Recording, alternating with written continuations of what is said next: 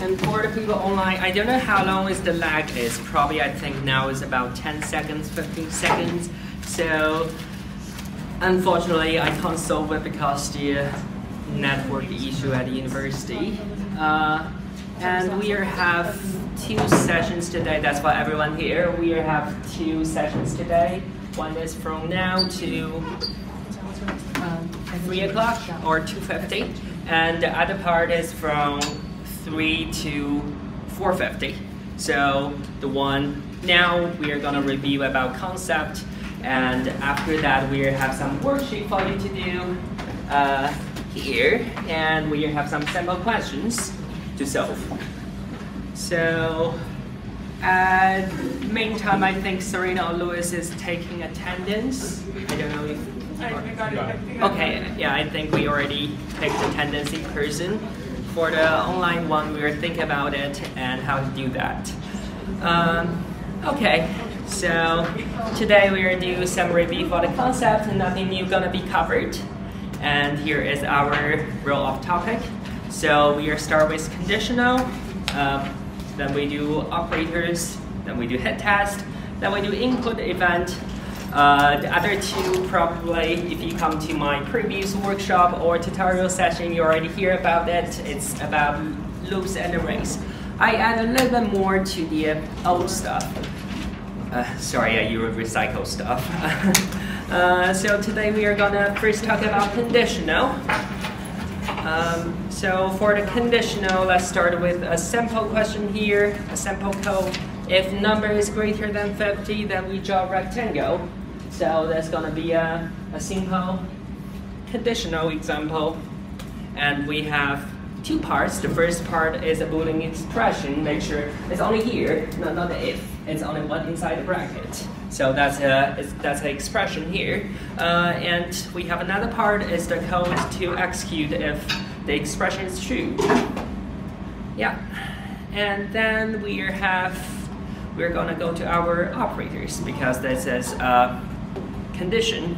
So we have in our lecture slide that says relation operators, but usually I call it a comparison operator. That's gonna be, I think it's more straightforward about what it is. So a comparison operator compare its operands and return a logic value based on whether the comparison is true or false. And the operands can be numeric strings, logicals, and object values. In this course, we cover 6 of them, and I'm gonna reorder it. So the first one is greater than, the second one is greater than or equal to, third one is less than, fourth one is less than or equal to, and the other 2 are equal to, yeah, and the last one is not equal to. And for some of you, not all of you, you might use this. We say no, because this is called equity. This is the equity operator. It's check whether the 2 values are equal, but it's not strictly equal. I'll give you an example later. So what we should use is use 3 equal signs instead. And here is the example. So if we use 2 equal signs, this is not in the lecture, but I think it's good to cover because lecture just say we should not use that, but it did not say why. So we have some examples here. So hello is 2 equal sign hello. That's going to be return true or false. True. Yeah. The second one, empty string, compare with 0. Is that going to be returned true or false? You say false. Okay. The third one, 0, and compare with the string 0. False. False. Okay. The fourth one, empty string, compare with 0. False. Not gonna change that. So that's 1, 2, 3, 4, right? That's what you were thinking. But here is the return. We have 3 true, 1 false. Why? Is because 2 equal sign is actually, if the 2 type are different, they are gonna, by default, it's gonna convert to strings. Anyway, so don't use this. This is, it do some weird things at the current level. And we do the same thing. So when you do not equal to, don't use 1 equal sign. You should use 2 equal sign instead. Any question about this part? I think no. So our conclusion here is 3 equal signs, please. A lot of you comes to me, ask the code why it's not working. It's because it's 3 equal signs. You need to have 3 equal signs to test if it's strictly equal. Okay, now we're gonna look at another example here. So we have another example. We have a nested condition. So the first condition number is greater than 50, and other is we check if count is gonna be 10. If both are true, then we are gonna draw the rectangle. Don't worry about that, count equal to count plus 1. And why should this is here? Because we are using it slightly later. So now we are going to talk about the second operation type we are going to talk about today. It's going to be the logic. We have 3 operators introduced in this course. The first one is AND, it's 2 ampersand. And the second one is OR, it's 2 straight lines. And third one is the NOT operation. And my example given is A and B, A or B, or not A. Let's try to use some human understandable sentence to talk about the 3. So the first one is the AND operation. It's if both A and B are true, and then the expression is true, so A and B. If both of them are true, then it's true. The second is OR. It's gonna be if either A or B is true, then the expression is true. Because A is true, B is false, or B is false, B is true, A is false, or both of them are true. In the 3 situations, always going to return true. The last one I think is a little bit weird because usually we don't think about this. It's the NOT operation. What the NOT operation do is, if A is false, then the NOT A gonna be true. So usually I say, okay, so the NOT A gonna be the opposite of A. That's what I usually say, but I don't know if this makes sense or not. And now let's look at some common mistakes. We, as a human, we can understand what we are gonna do with this. We say, okay, so x is greater than 5 and x is less than 10. But as I usually say, computers are slightly a little bit stupid. So if we write this, it won't read this. So this is a no for coding. And what we should do, as we learned before, for the logic operator is we should use the AND operation. So that's going to be 5 is less than x, and x is less than 10. So we should use that AND operation to connect them. Just one logic operation per, one logic operator per operation, I should say. Otherwise, it's going to make things slightly complicated. And now we are looking at the previous example I showed you, and we can make some modifications to this. So we can combine the first line and second line together, and we can just use one if statement. That's going to be a number greater than 50, and the count is strictly equal to 10. Usually, if I say Serena smiled, that means something went wrong. So, what? Okay, let's talk about strictly operators, something else.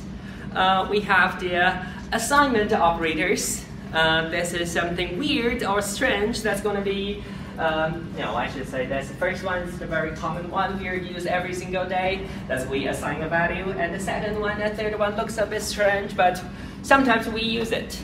And I think it just covered for half a slide in the lecture, so I think probably I should talk more about it. So the first one is assignment. The second one is called additional assignment. And the third one is called subtraction assignment. What all 3 do, I have some examples here, or something right on human understandable sentence. The first one is we use to assign value to something. It always assigns the value from the right end to the left end. Always. And the second, additional assignment.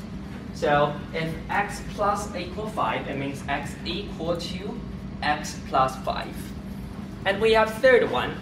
Third one is going to be the subtraction. X minus equal 5, it means x equal to x minus 5. That's the three we can use in, I should not say daily life. I can't find another word. And we have another kind of operators called the arithmetic operators. What this do is we have three of them being introduced this term. Probably that looks not that familiar, but the first one is the remainder, and the second one is the increasement, and third one is the decreasement. I have some examples here. So the first example is 12 percentage sign 5 is going to be 2. It's going to count the remainder of 12 divided by 5. And we have the increasement example going to be, let's see, equal to 1 C++, so C is going to be written 2. And we have the decreasement is, let's see is equal to 1, C minus, and C is going to be 0. Now we are going to look at our example again. Is there another line we can change? We can change to what we just reviewed. Anyone want to answer this question? Can you continue? How do you do plus what? Oh, you made a common mistake. When we use the operator, we don't do equal to. We should just use count plus plus. If you give count plus plus back to count, guess what? It's not gonna do anything. This is not a story I don't want to talk it today, because this is if we put plus plus before 1, that's going to do the job. But if we put plus plus after whatever, it's not going to do the job, because what it do is it's going to return this value and add it again. That's another story. So when we use plus plus, don't put something equal to, or something, you don't give the plus plus value to something else. You just use it like this. And now we are going to talk about hit test, our favorite part. First, we are going to talk about something easy. Oh, by the way, before I do the hit test, any question about the conditional? The modulo, whatever the heck the remainder thing is called, when you divide 12 by 5, the remainder, it calculates as 2.4, but you showed that it would be 2. That is because when you do a reminder, that means you divide by 2. So I do first is 5, second is 10. Let's do it like this. So we have 12 divided by 5. If we say the first time, if it's 1, that's going to be 5. It's 2, that's going to be 10. Oh, okay. Then there's two numbers. Do you know how to use this method? So if I do 2, that's going to be 10, then I have 2 is the remainder. So that's why it's 2. Like, I get it, but I wouldn't be able to do long exam. It's okay. I don't think we are gonna. I can't guarantee, but I don't think that's gonna be in our exam, because I don't think we should be this mathematical for our exam. I can't guarantee, but if there are, it might be just 1 mark, so it should be okay. Yeah. Don't let my boss say that. Any other questions? Have you allowed calculators for the exam? Have you allowed calculators for the exam? No calculator for the exam. It's say that in the first sheet, I think. Oh. Any other questions? If no, we are going to our hit test. So we are going to talk about the circle hit test. First, we are going to draw a circle. And second, we are going to have our mouse. It's going to be mouse X, mouse Y. And it can move anywhere on the canvas. When mouse X and mouse Y inside the circle, we are going to return hit. So now, how do we do the hit test is, we are going to calculate the distance from center of the circle to the mouse x and mouse y point. So what we can use is, we can use the distance, mouse x, mouse y, and 50-50. If we would like to write a little bit more, I should not say nicer, but what we prefer is we should use mouse x, mouse y, and width divided by 2 and height divided by 2. Now, let's put that into a variable. So we have our circle diameter is 20, and our head dist is equal to distance mouse x, mouse y, width divided by 2, height divided by 2. Now we are gonna put that into a conditional. So what should we put as the test here? Anyone want to answer? If head test is less than circle D. If head test is less than circle D? Yeah. Circle by 2. Divided by 2. Divided by 2? Which one is correct? Circle D divided by 2. Yeah, that's correct, because the circle D is the diameter. When we want to head test, always the radius. What we learned in high school or elementary school is the radius of the circle is the diameter divided by 2. So remember that divided by 2 part. Any question about the circle head test? No? What is console log? Console log is similar to print. Personal preference, doesn't matter. Okay. Why I use console.log is because print sometimes is sent to printer. That's why I use console.log. And what's the question? Why is it width divided by 2 and not equal to 1? Because that's at 50-50. My circle is at 50-50. Yeah, that's why it's width divided by 2, height divided by 2. I'm just going to use number.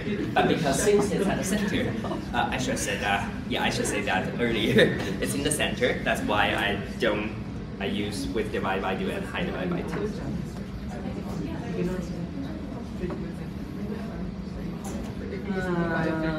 So let's go to the rectangle head test. So for the rectangle head test, we're going to still have the mouse x and mouse y point, and we're going to draw our rectangle here. And I do 4 variables for that. So that's going to be rect x, rect y, rect w, and rect h. Look, I did not use A, B, C, D. Don't use A, B, C, D, or A, B, B, C, C, D, D. It's very hard to read. When I read, I have 220 students. When I mark assignment, I look, oh, you have AA is equal to 1. I'm like, what AA is? And you have AAA again. I'm, oh! Yeah, so let's use rect x, rect y, rect w, rect h. It's going to be x, y position, width, and height. That's easy to understand, right? Now we map this, we are gonna mark this. When you would like to do a head test, if you can't think that in your head, what you are gonna do is draw it, and we are gonna mark the point. So we are gonna have our first point here. That's gonna be our rect x and rect y. That's a point here. And then we can mark the other point, or we can mark. I hate C. Why? Who? I don't know. What is that Siri? I don't know. Yeah, we have rect W. So this one is the width, and we are gonna have a rect height. Yeah. So now we have 2 more points. We are gonna do the upper. That's at your upper right. Yeah, upper right point first. So anyone want to tell you what that point gonna be if we are gonna use the variables? Rect x and rect y. This one. Oh, that one, right. Rect x plus rect width, comma rect y. Yeah, so that's gonna be rect x plus rect w, and y position is rect y. We do the same thing for the bottom left, bottom, that's left. Am I correct? That's left. Yeah, bottom left point. Anyone want to answer? Not you. Anyone else want to have a try?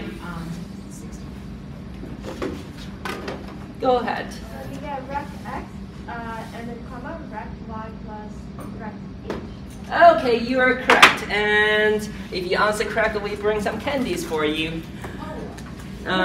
Yeah, we have rect x plus as x and rect y plus rect h as y. Now, are you gonna try the last point? Yes. I would like to talk about last point, but yeah, if you want to have a try, let's go. What's the last point gonna be? Rect x plus the rect w and rect x plus the. Oh, What? What's your x? It's plus the width. What's the y? W plus the height. Yeah. Oh. Huh? What? Yeah. Yeah, that's rect y plus. Yeah. So, okay, I count you did that. Yeah, you did that. No, you have to do both plus. Yeah, you need to do both. That's why I want to talk about it. That's easy and simple. We already have the most two.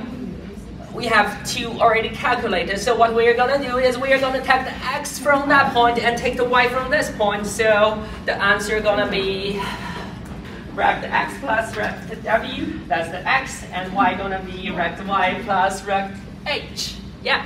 So we have all points figured out. Now the next part is put that into some condition. So we are going to compare our mouse x and the mouse y with those points. So first we have our mouse x. We are going to write it like this. It's going to be human understandable, but not going to be suitable for computer. But at least we can figure it out. So first, our mouse x point. We would like the mouse x be inside the rectangle. So what we are going to do is, you could do less than or equal to, or you can just do less than. Depends on what question asks. Let's suppose this question is it's for inside, not on the edge. So we need the mouse x need to be greater than mouse x. Why? It's because it needs to go inside, and the other part is our mouse x need to be less than rect x plus rect w. And we can do the same thing for mouse y. We need a mouse y to be greater than rect y, and we need a mouse y to be less than rect y plus rect h. So now let's convert that to something the computer can understand. We could say this: the rect x is less than mouse x, and the mouse x is less than rect x plus rect w. And we do the same thing for the y. So it's gonna look like this.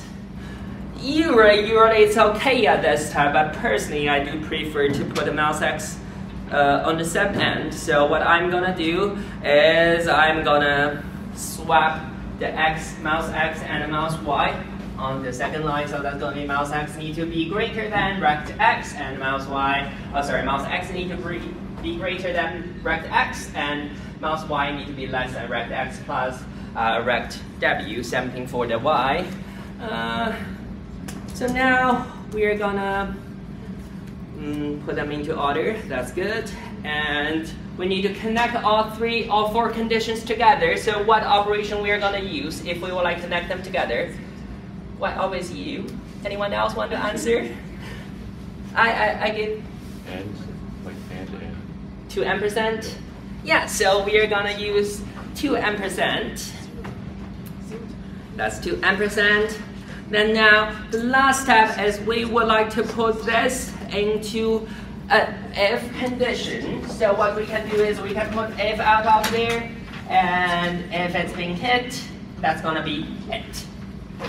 Any question about this part?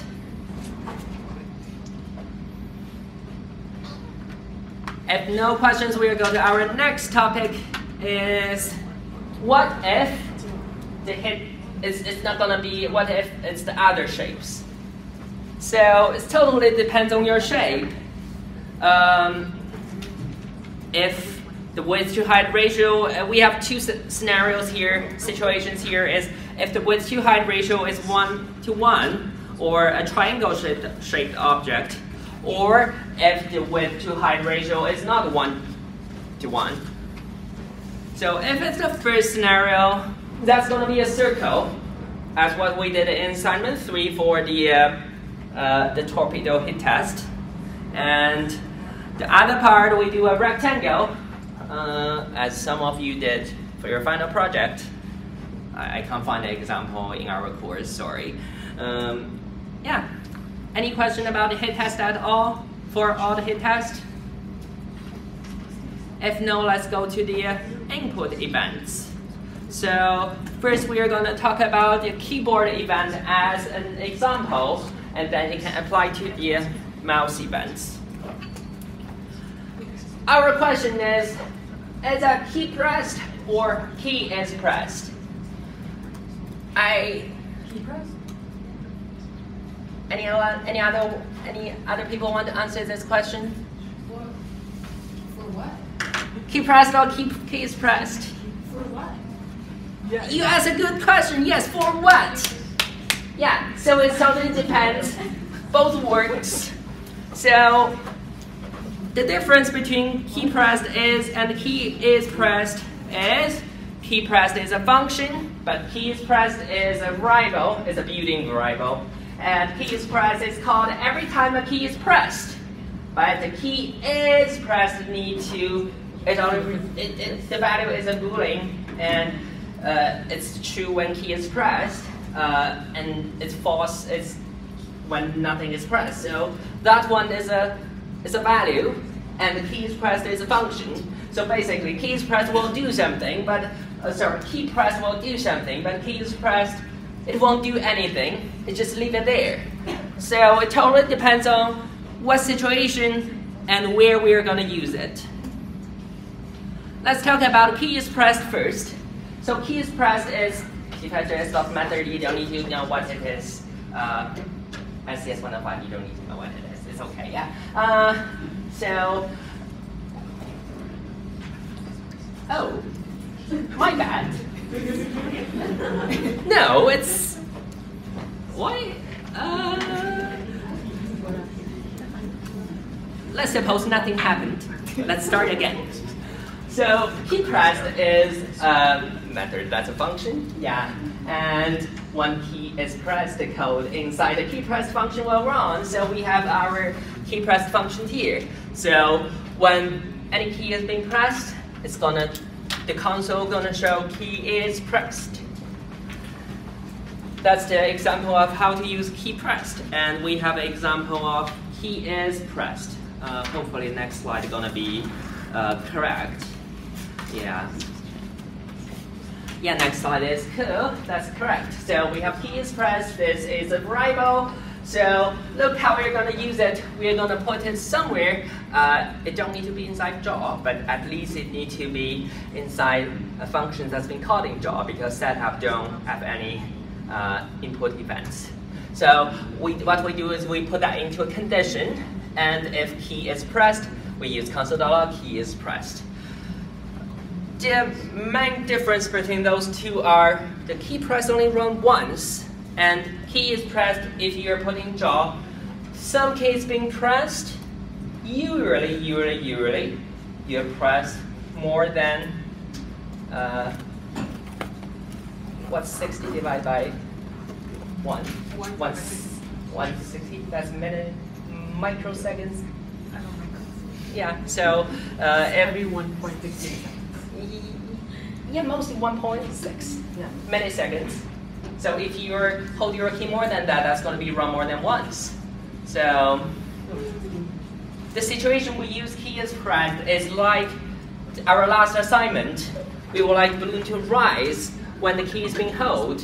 So in that situation, we should use key is pressed. Otherwise, we'll use key pressed.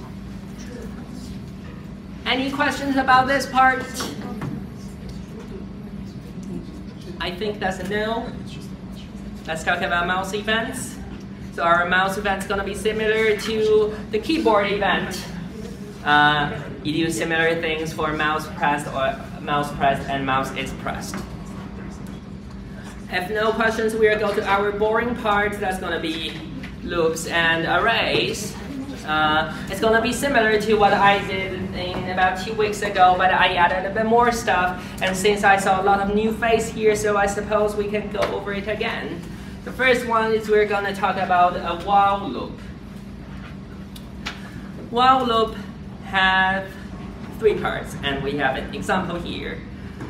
So the first part is we should do an initialization. Our y is a global here. I already defined somewhere else, so that's why you don't have a let here. Yeah, we have initialization. The initialization is y equal to 10. So y is 10, and we do a test expression similar to what I said in conditional. The text expression is only the inside part, not include the while and the bracket. It's only the inside part. That's the test expression.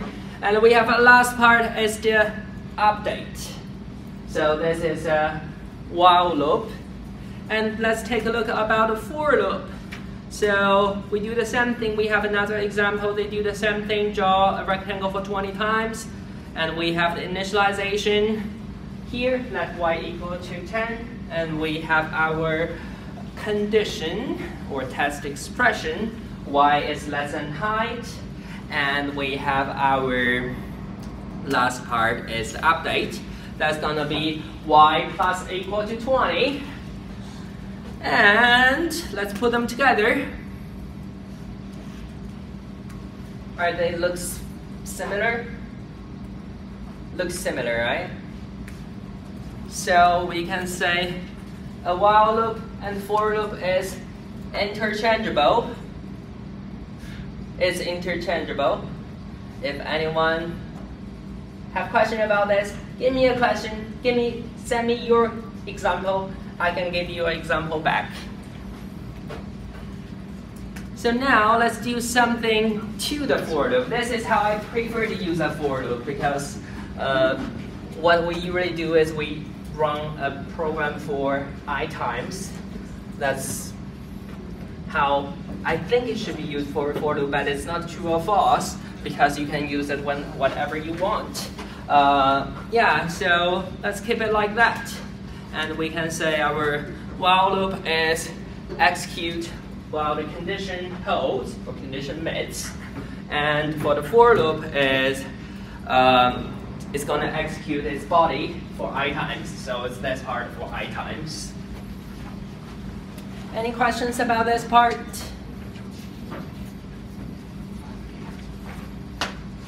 If no, we're going to talk about, I already say this is my 3rd time to say this, how the hell I'm going to write a function of I.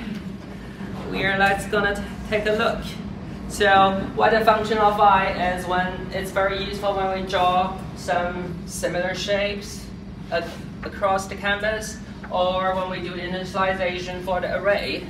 So we have an example here and you can see we have 2 parts. So the first one is initial value and the other one is the increment. So we would like to draw, for example, if we like start to draw the rectangle at 10, at 50, 10, and we only increase the y value. So our initial going to be 10, and you use plus I times your increment.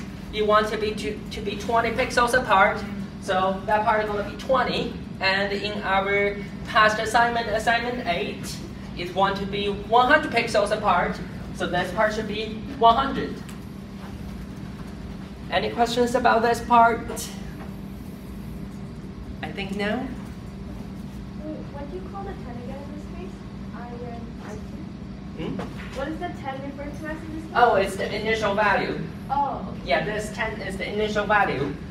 I don't want to say initialize because that's for something. We reserve this word for something else. So I use it as the initial value, and this is the increment. So here are 2 codes.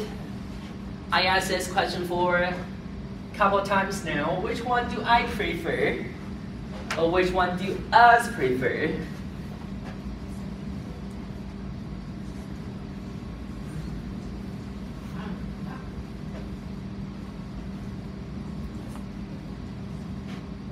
You can tell me. I want to hear from someone else. Sure.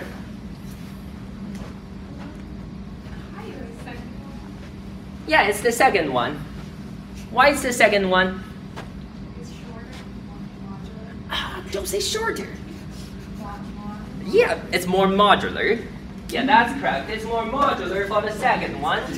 And the first one, well, I think, yeah, you can write it like that. We don't deduct marks, but probably you should do something like on the second one. Yeah. We're gonna talk about our next topic. Before that, any question about loops?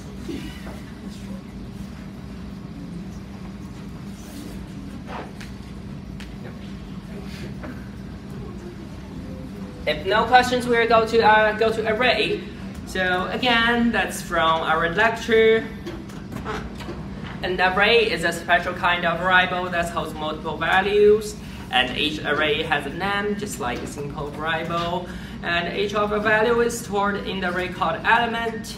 Each element is accessed using a unique index, and the index is a whole number starting from 0, so it's going to be 0, 1, 2.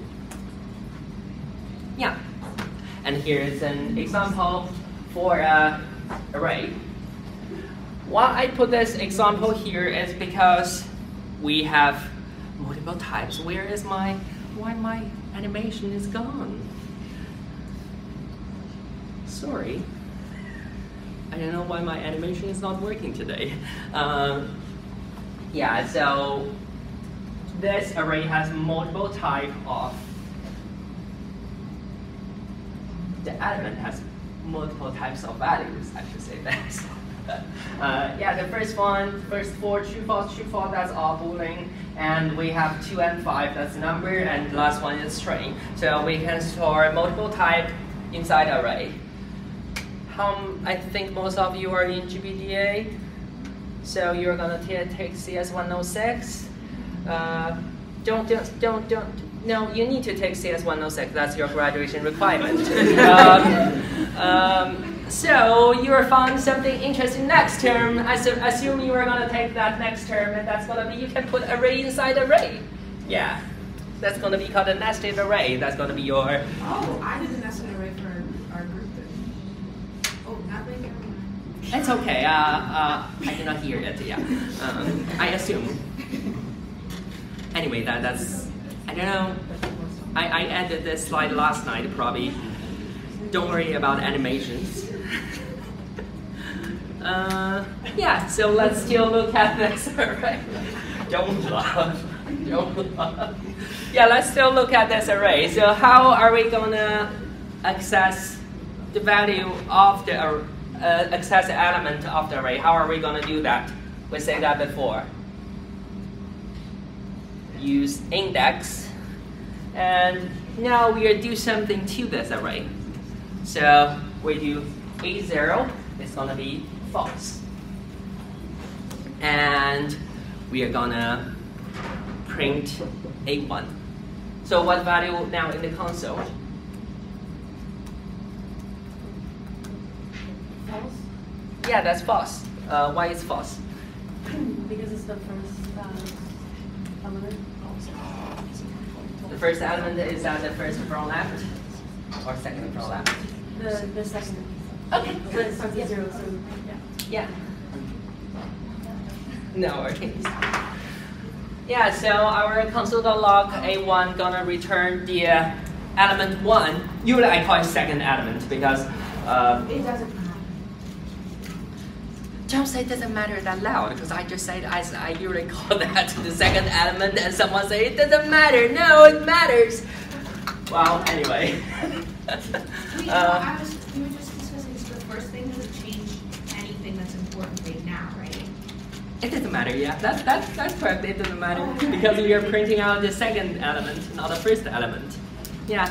And we are gonna do length. I think most of you already used length in the last assignment because we said thousands of times, please use array.length. So what does array.length do is it by default it returns the length of the array. Or if we give any value to array.length, that's gonna be set the length of the array.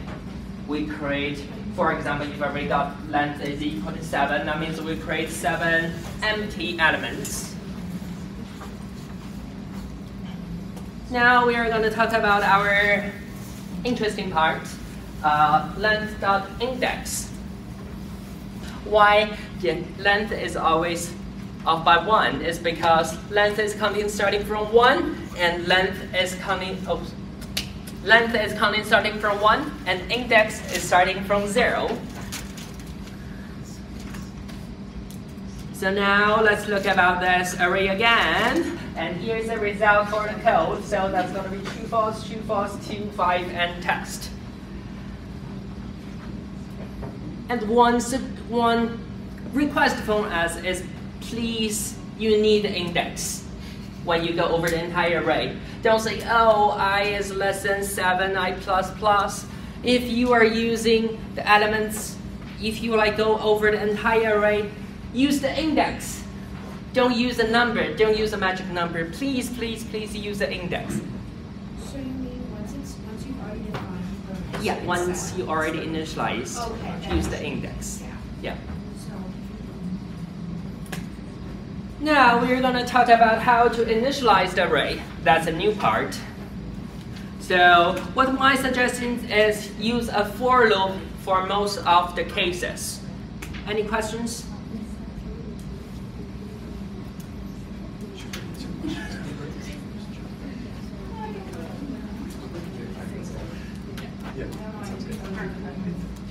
If no questions, we have a break, and if you want to talk with me, I'll be here. And otherwise, we'll start our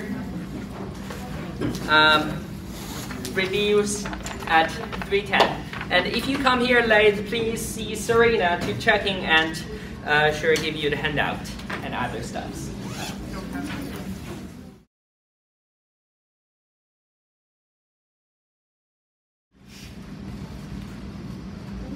Okay, so coming back from the break now. So for the next part of the review session, Serena and I are going to be alternating through the questions. So yeah, let's just get started. Okay, so for 1A, it's asking what's printed to the console after all of this runs. So we have 4 variables. We have A, which it says is equal to 1. B, which is 4. C, 0, and D is anyway.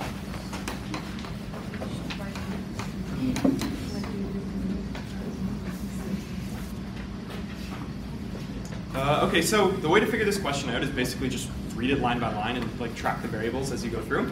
And I think just writing down the variables and tracking how they change through as we go through the program is a good way to visualize this. So anyways, in the for loop, we can see that the loop executes 2 times because I is less than 2 and I++, so it's going to loop through this code 2 times. So first, we're going to see that A is going to be equal to A times B. 1 times 4 is 4. So that. And then B is equal to B times A. So this is going to turn into 16. And then this is going to be a 2-element array. So D at 0, which, as Christopher mentioned, is the first element of the array, is going to be A minus B. So this is going to give us negative 12. And then the next line says D at 1 is going to be equal to B minus A. So this is going to give us positive 12. And then C is going to be D at 0 divided by D at 1. So D at 0 we know is negative 12, and D at 1 is positive 12. So C is going to increment, if you do that, you're going to get negative 1. So C is going to increase by negative 1, which is the same thing as subtracting 1. So we get negative 1. Now, this is a loop. When you loop code, it runs however many times you loop it. So if we were to do all of this again, we would obviously find the exact same answer. We're going to see that C is going to be equal to negative 2. And the answer? Negative 2. C is printed. So that's how you go through that one.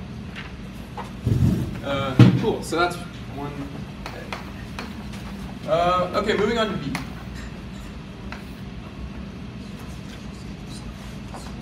Yes.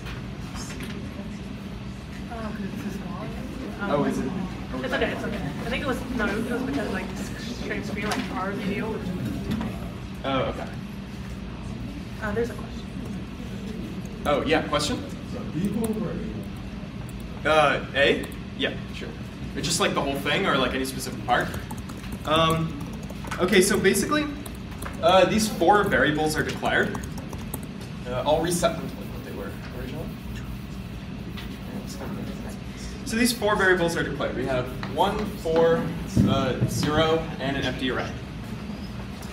And then we see that the next piece of the code, starting on line 6, if we're just reading it line by line, is a for loop. And just by reading the loop, we can see that this loop is going to execute 2 times. So all of the mathematical things inside that loop are basically just going to be read through line by line twice. So yeah, the first calculation in there is A is equal to A times B, which is how we get 4. And then the next line, it's going to update B to be 16. Am I saying it right? So those first 2 lines, updating A and B, those are the variables, just their values being changed. So then what's happening on the next 2 lines is the array. The values of the array are being changed. And we know from indexing that this is affecting the 0th element and the first element of the array on each respective line. So the 0th element of the array is going to be equal to A minus B. Well, the value of A is 4, and the value of B is 16. So if you just do the math, you get -1. And then similarly, it's the same thing, but just reversed, just because it's now B minus A, which is going to be positive 12. Is everything like clear so far? Okay, cool. And then the last line there is going to be C is going to increment by the 0th element of this array divided by the first element. And if you divide this, you get -1. So C is going to increase by -1. So, or just decrease by 1. Okay, so now that we've gone through each of the lines of the loop, what's going to happen next is that the exact same thing is going to happen because we just ran all the calculations. Yeah, so then if the exact same thing happens, we're going to get -2. And then you can see that outside of the loop, line 13 is going to print C, and the answer is going to be -2. Is the reason it doesn't change it when you change the A and B again, like doubling it, is because you're only changing it in that for loop and you're not changing it outside? Yes, that's correct. Yeah, so if there's no other question. So the lesson is to when we know the answer is -2 because it only ran 2 times? Yeah. Yeah, the answer is -2. Any question here? A and B would change, right, when the for loop repeats once again? I have -2 in the answers here. -2 is the answer, but the values of A and B would change. It's not changed because B is equal to B times A, and A is also equal to A times B. No, but A and B have, okay, in the first one of the for loop, A is 4 and B is 16, right? Yeah. In the second one of the for loop, A will be 4 times 16, and B will be 16 times 4. Or that. That's true. I think the second iteration is That's weird. I put it into the editor. But C is Negative. Also, you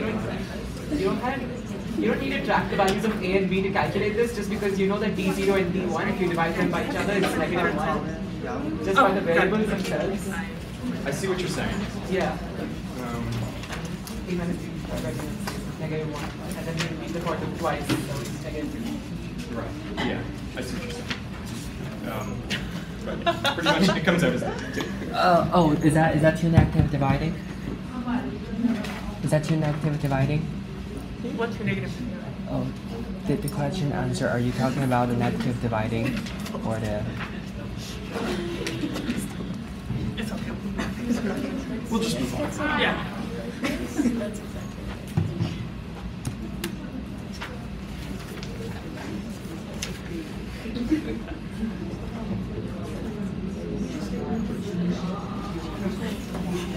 So if this was 5, then the answer would be -5, right? I'm actually not sure. I need to run it. So give me a second, let me see the question.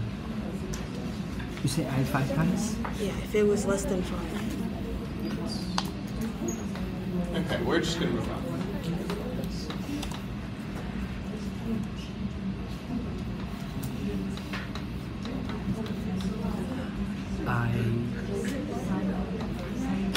I need to run this. There's too much calculation.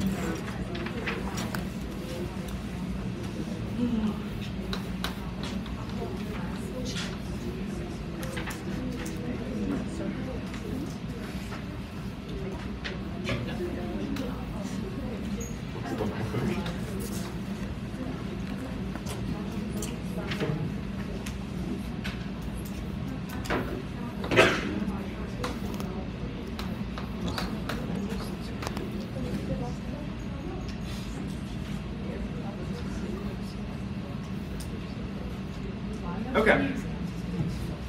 Let's move on to part B.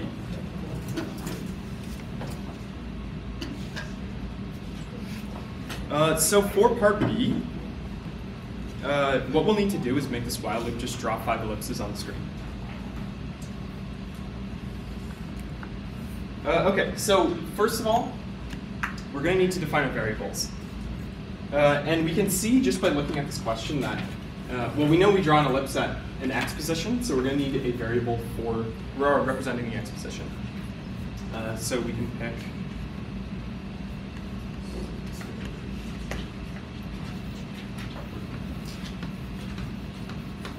this count variable that I'm writing here. This is going to represent the x position of the ellipse. And obviously, if it's representing the x position, we want it to be here. Now, if you think back to labs that we've done in the past where you had to like draw a bunch of lines on the screen to a certain point, that certain point was a limit, or just an x position that you want to draw until. So we can just increment x until that point. So, yeah. And then finally, to write the loop, we want to do, we need to define the limit. So we're going to say this starts at a certain point. And then we need to define the limit. Sorry, if you equal semicolon. And then finally, how we write a while loop. Well, count is less than. And if you plug this into the editor, you'll find that this draws 5 circles.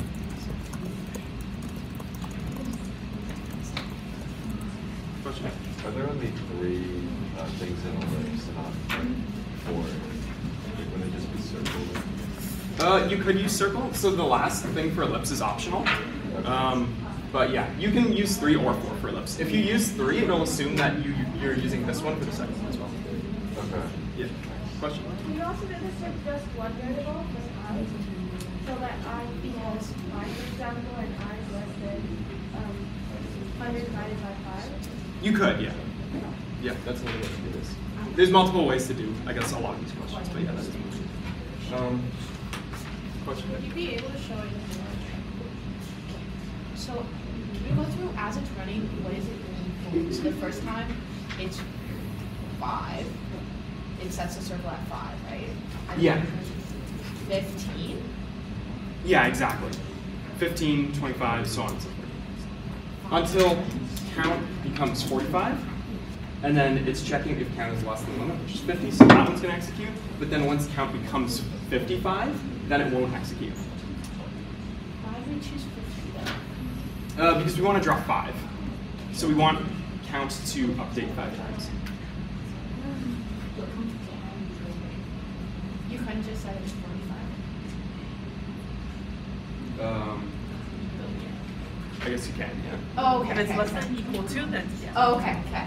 Yeah, but it would have to be less than or equal to. Yeah, less than or equal to. For the ellipse one, why is is it 50 and not 10? Oh, you're right. My mistake. It should be 10. Good catch.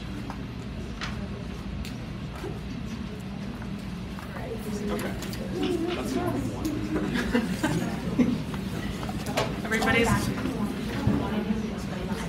Hope everybody's good with question 1. Any more questions?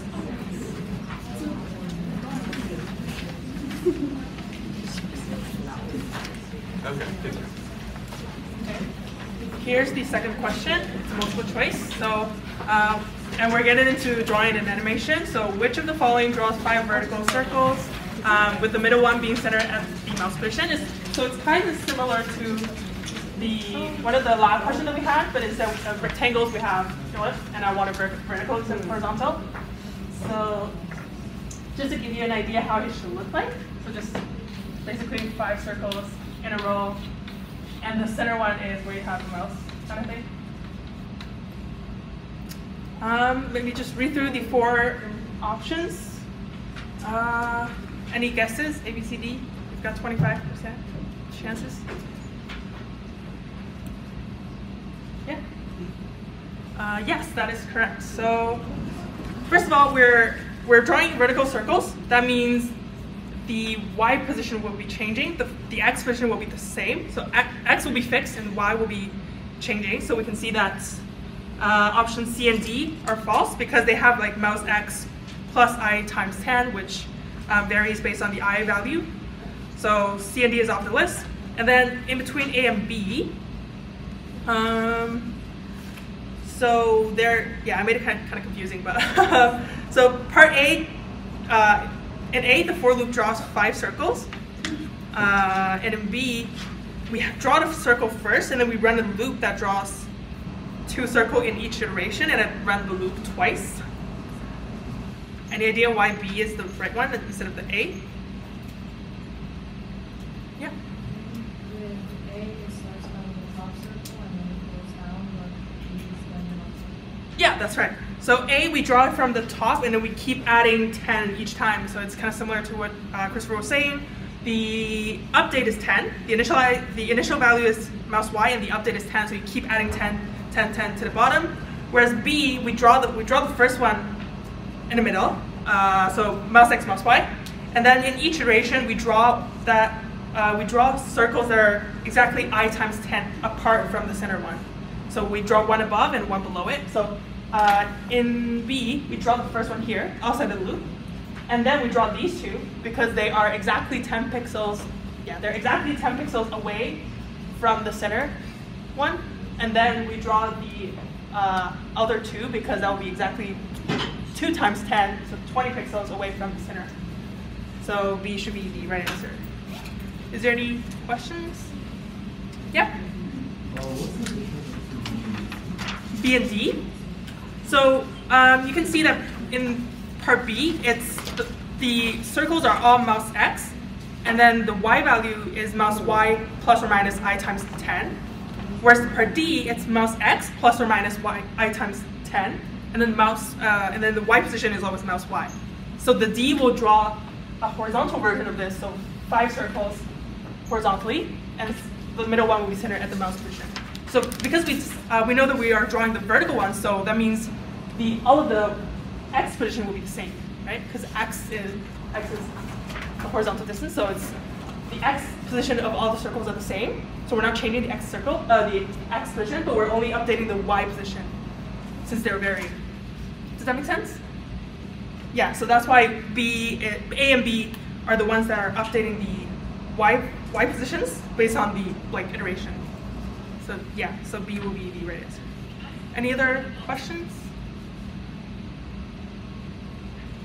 All right. I guess I'll move on to next question. So fill in the code to draw an ellipse at 50-50 of size 50, which is animated by X moving to the right to screen. So this should be pretty straightforward. You guys should know how to do this by heart. I'll just give you a minute to finish this, and we'll double check the answer. Do you have it? Oh.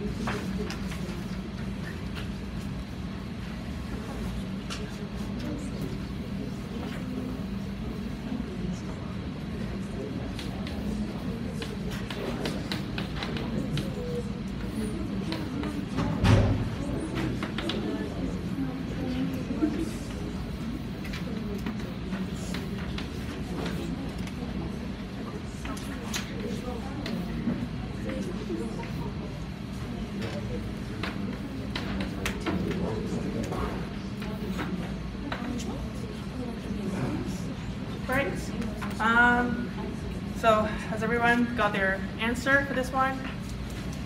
Any volunteers? Any guesses for what the first function is called? Yes? Setup? Yeah, that's right, setup. You know, like tons of time. And for the ellipse, for the ellipse function, what should go in the first blank? Yeah? Plus x? Yeah, plus x, because x is the position that we're animating. The x position we're animating. And the one after it? Yeah? I think that's right. Yeah, 50, because the y position does not change. Yeah.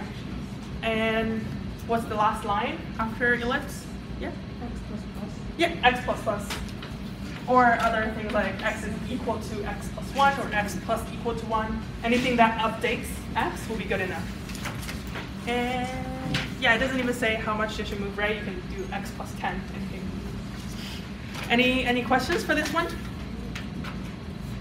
All right, so.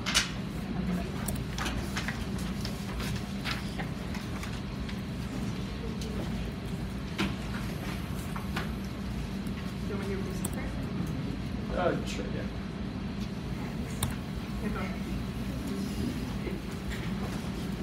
Okay, so the next question is kind of a two-part question. So for the first part, it would be, or it's basically just asking what is printed to the canvas initially.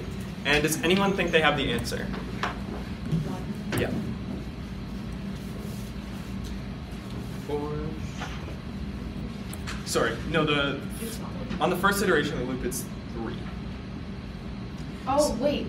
Oh, sorry. Yeah, you actually, funnily enough, you got the second part. That's what I meant to say. Yeah, okay.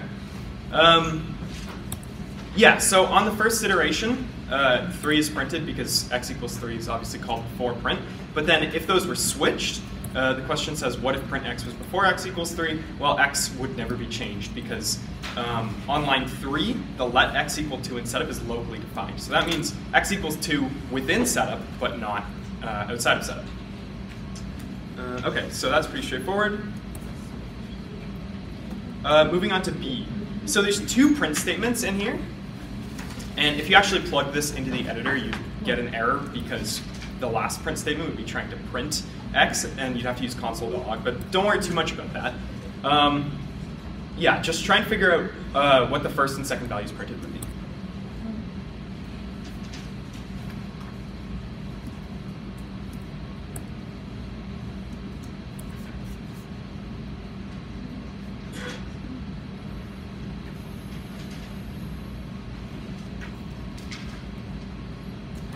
Someone thinks they have it, you can put your hand up. Is the first one 2? The first one is 2. Yeah. And did anyone get anything other than 2, or? Seems like we're good with that. And then this. Explain why it's 2. Oh, okay, yeah. So let x equal 1. X starts as 1. Within setup, x becomes 2. And that's a global update because it doesn't have the let before it, so x is now equal to 2. And then draw is executed. Let x equal to 3 means that x becomes 3 within draw. And then on line 8, the function, its name is x. X of x is called. So it passes 3 into the function x, which that doesn't help with explaining this. But basically, the function x is called with the value 3. And then what the function x does is it takes its parameter, which is x, subtracts 1, and 3 minus 1 is 2, and then it prints that value. And then for the second part, or sorry, was there a question? What's line 11 for? That doesn't do anything, right? Because it's not in any function. For the first part, it does not do anything. Okay. Yeah. Wouldn't it run an error, though, because it's not in a function? No, because x is already defined. But I just don't get it because it's nowhere. It's like in nothingness. Yeah. So how does it run? Well, if you took away all the other code, it would just work, basically. Like, it doesn't need to be in a function. Okay. Any other question? What about the x plus plus at the end? So that is going to affect the second one. And that, well, it may or may not run. But yeah, so what do we think for the second one? It is 5. And yeah, if you just follow through, you can see that the x equals 4 runs, and then x plus plus runs, 4 plus 1 is 5, and then it prints 5. Any questions on that, or good to move? Cool. Okay, last one for global local variables. So we have this function, and it's asking, or we have multiple functions, and it's asking what happens to this variable, and what is printed to the console if you follow all the way through.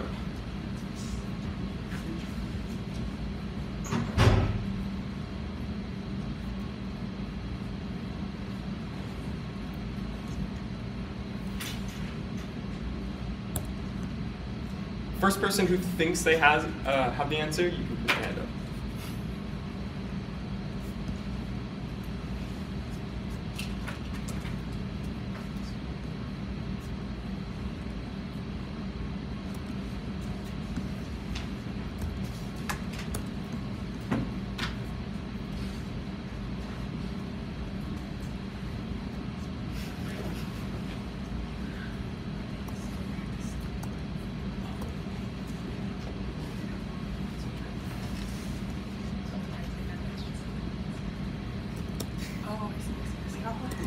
Yeah, that's true.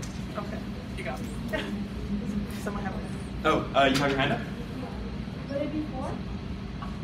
So the correct answer is not 4. Oh, wait, let's see. Yeah.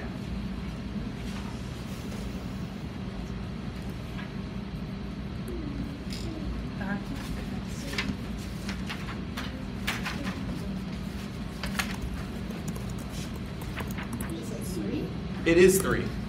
So this is kind of a fun one.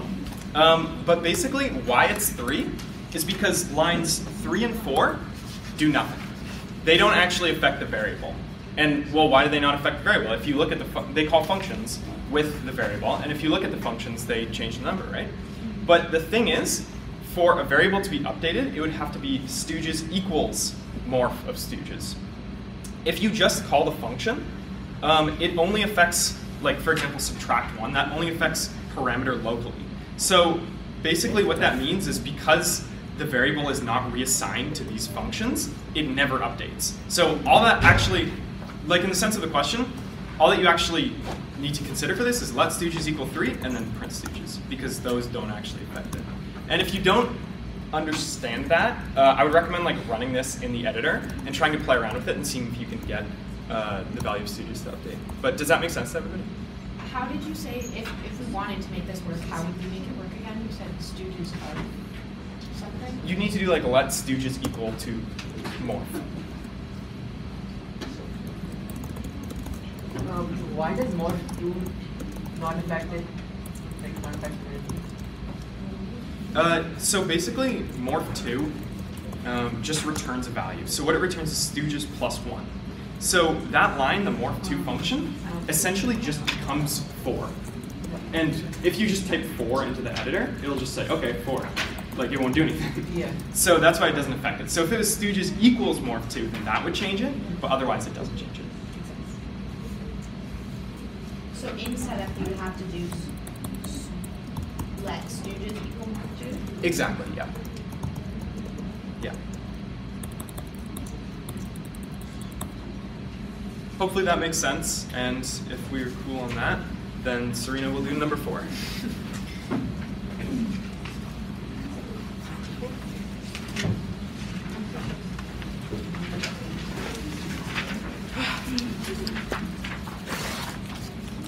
Everybody good? So ready to get into number 4? Okay. So, conditionals. And Lewis made those questions, he's trying to kill me. Literally, I stared at part 8 for so long to figure it out. So yeah, okay. I'll just walk this through. We can use the same trick that Lewis mentioned. So we have variable. We want to just like write it out so to keep track of the value of the variable at all times. So we have t or f. And it is initialized to false, not to true. Okay. So we get into the setup. We see if t or f. So skip a little bit here, but it basically means if t or f is true, then we run the code. So at this point, okay, T or F is true, so we get into the code within there. So basically this part, right? And then we have another if statement that says if not T or F or T or F. So not T or F is the inverse of true, so false. If false or true, that will be true. So because it's either true or false, and true is true, so it's going to be true. Does that does that make sense? Or yeah. Or if you want to remember it, any value or the inverse of its value is always going to be true, but you don't have to worry about it. So yes. I'm sorry? Oh, line 5, sorry. Line 5. Because we already gone through line 4 because T or F is true at this point. So we're getting into the code in the first condition. So we're on line 5. And then not true or not T or F or T or F. Because T or F is true, so line 5 will be true. Does that, hope that makes sense? So if it's not true or true. So if it's false or true. Yeah. Is one of the true or false true? Like, is one of the true and false? Like, you have two values, true and false. Is one of them true? Yes. Yeah, because you have the true, right? So that's why it's true. I know it can be confusing. That's why I'm saying he's trying to kill me. If you can solve this, it'll be good for the exam. Yeah, so on line 5, the conditional is true. We're getting into the code in that if-else statement again. So right now we come to line 6, okay? We let T or F to be not T or F, so T or F is going to be false right now.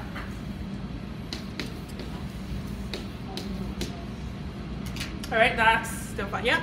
For line 7 and 9, it's saying, like, if it is whatever the heck it is, and so if it's true and it's true, what are we comparing it to? Like, what is this true for? If what's true? The true on line 7? 7 and 9 both have just like if this is true, and something. Yes, those two are just like the Boolean values. It can be either true or false. So true is just true. False is just false. Imagine we have a random variable that's a Boolean. So you just have a value there, basically. So it's because I think I'd say like in the conditional, like if it says true within the brackets, it executes, and if it says false at all within the brackets, it doesn't execute. Yeah. So like if that variable was false, you see the and in there, right? So it'd say false and true, and then false and true would evaluate to false because both aren't true. All right, maybe I overdid a little bit on this question. Wait. You can't have a false in there because it won't execute. You can't have a false that in makes and. sense. Yeah. Okay. right. I hope. Because it's like. Well, it's like it's not gonna if T or F like at the start of T or F is false, it's not gonna run. That's the same principle. Yeah, like if you had false and true. It's not gonna run because both of them are true. Exactly. Yes, exactly. This turns into false. But if this was true, you'd have true and true. Yeah. And then this would turn into true. That's right. Okay. Yeah. Yeah, false and false. That would be true, right? No, false and false will be false, right? Yeah, false and false will be false because none of them are true. They're not exactly like these two be the same, but it has to be those have to be true. Yeah. It's not checking if they're the same. It's checking if they're both true. Yeah. Okay, wait. So it's blue. Yes, that's right. Okay. I thought it was red when I first tried it. Yeah, it is. So as we explained a little bit, so on line 7, because T or F is false at this point, and false and true is not true. So that won't be executed, and we skip to line 9, and we have false and false, which is also false. So that won't be executed either. So we go to the else statement on line 11, which prints blue. Yeah. I'm sorry for that question. Yeah, he made it. Blame him. And I don't think it will have this similar question. Not that I don't scale think, of thinking about it. But just, probably. yeah, just getting familiar with conditionals, I guess. Any other questions for part A? All right, we'll just move on to another disaster, part B.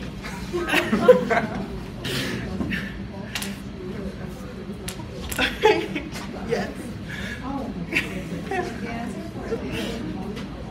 Yes, sir. It's blue, yes.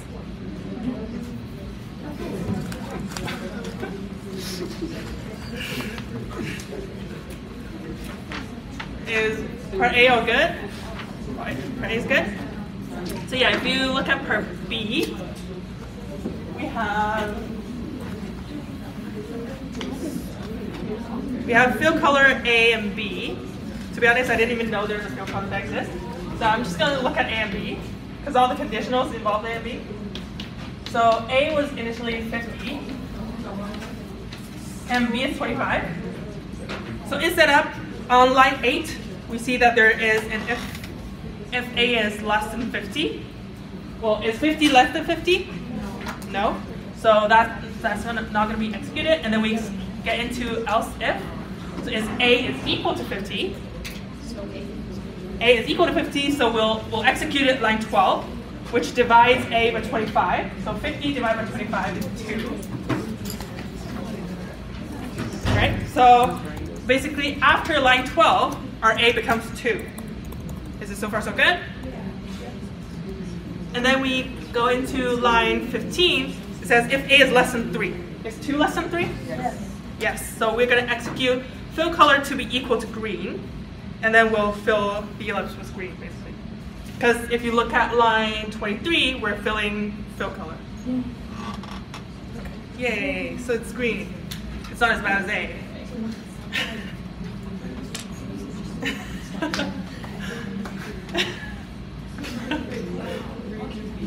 B, yeah. So B, at the very top of the program, before setup, we have A is 50 and B is 25, right, on line 2 and 3. And then we go into setup on line 8. We see that if A is less than 50, there's an if-else statement for if A is less than 50. Is 50 less than 50? No, 50 is not less than 50, so we skip to this else if part. So on line 11, yeah, the one I'm highlighting right now. So on 11 says else if A is equal to 50. Well, 50 is equal to 50, so yeah, that's true. We're going to execute line 12. So line 12 says we're going to divide A by 25. So, yeah. So 50 divided by 25 is 2. So after line 12, our A value would be 2. And then we go into, so that's all for the first if-else statement. And then we go into line 15, it says if A is less than 3. Is 2 less than 3? Yeah, 2 is less than 3, so we are executing the piece of code in here. So fill color is equal to green. There's a question. And sorry, just give me 1 second. And then A is become to negative 100, but it doesn't matter because we're done with all of this part. We're done with all the second conditional. So we'll just because on line 23 we're filling fill color, so we're just filling green. And guess what was it? If this was in draw, would it be a negative frequency? Because it would run it down. It could be. Yeah, it could Yeah, be. it If could it's be. in draw, because your A will be updated to negative 100, and when you run it, it's going to be less than 50, and then A is going to be equal to 100. Yeah, and then things just, yeah, Okay. just stop. But yeah, that's an important point because it's in setup, like it only. Yeah, it only runs once. That's true. I did not check this was set up. But yeah, is there any questions on part B? Are we all good? No, there's part C. Oh, never mind. So part C, yeah. Hopefully this should be the easier one. So right now we're just trying to find the minimum of an array. We don't have to worry about what the array is. And just write the if condition in there. So we have some lab question that finds maximum, right now we're just doing something similar. Just make sure that you do know actually how to write that line of code. Yeah? Okay, my guess is if I is less than index. If I is less than index, okay. Well, we'll see if there's any other.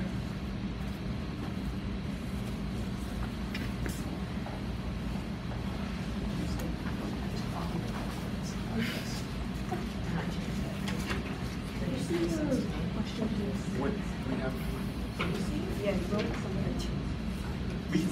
We can leave some questions. We leave 7 minutes. Oh, the answer is 3.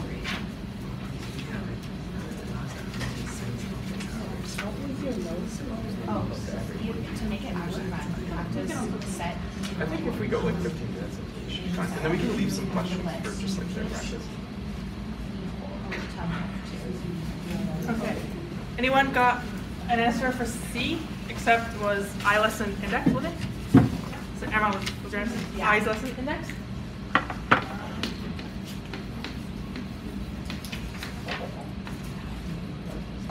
Any other guesses?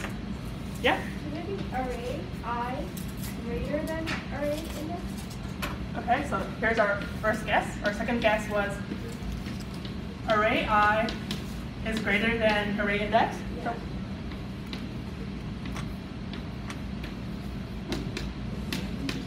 yes? Array I is less than array index. Okay, so that's our third guess. Array I is less than array index. Oh, then sorry.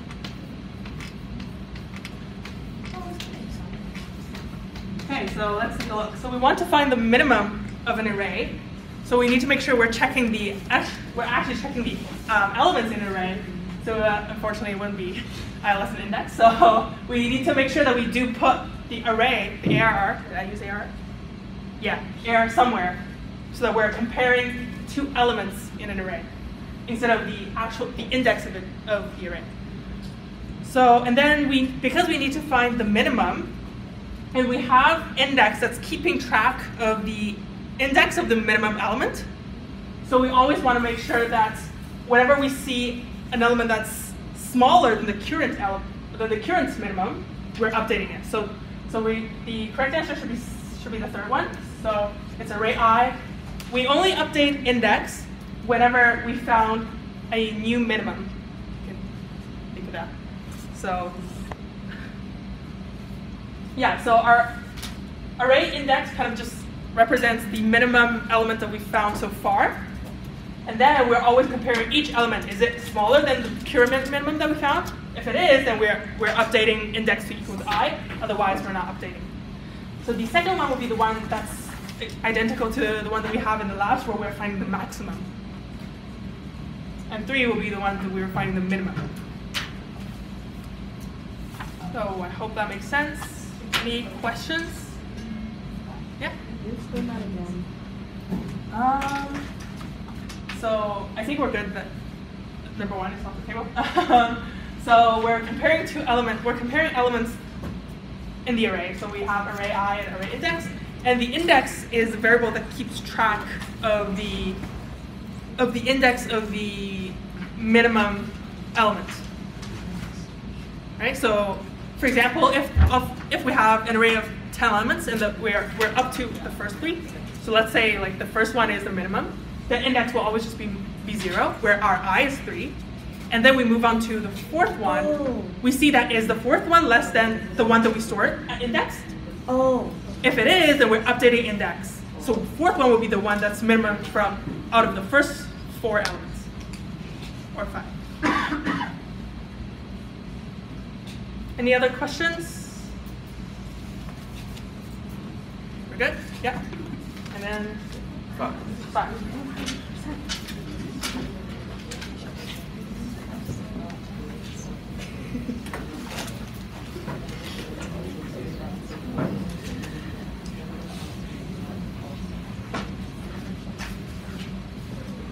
Okay, let's move on and just put 4A behind this.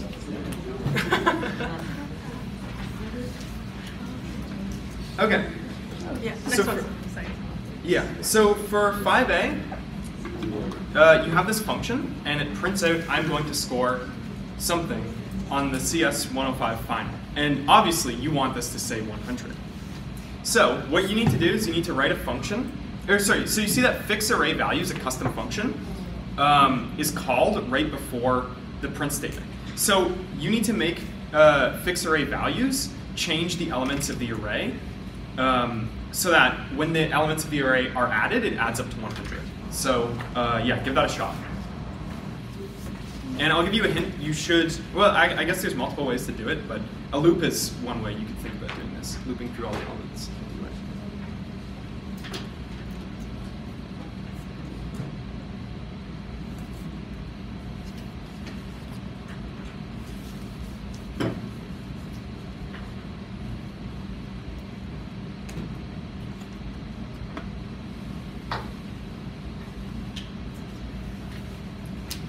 Okay, is anyone feeling good about the solution? Okay. If you equal them all, like, to 25, would that work? Do a for loop, so like, for I, let I equal 0, while I is less than 4, I plus plus, and then array, whatever, I equals 25. Exactly, yeah, Okay. that's it. The only thing I would say is you should use array.length instead of 4, but yeah. that's correct.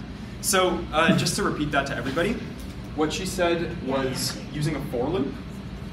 So she said within the function, you need to have for let I equal 0. Go far here. But for let I equal 0, I is less than array.length. I'm just going to put .l. Just know that that means .length. This is all the space I have. And then I plus plus. We know that we do this to increment the I variable. So then in here, like we said, we want all of the values to add up to 100. And if there's 4 values, 100 divided by 4 is 5. So you want to set array at I equal to 25. Now, why is it array at I? Because as the loop goes through, for each element of I and each element of the array, you want to set it to 25. And then you want to close the loop as well. Don't forget that. Yeah, so basically this is going to set all the elements to 25, and then it's going to print 100, and then you're going to get 100 on your final exam. Pretty cool. Okay, moving on to B.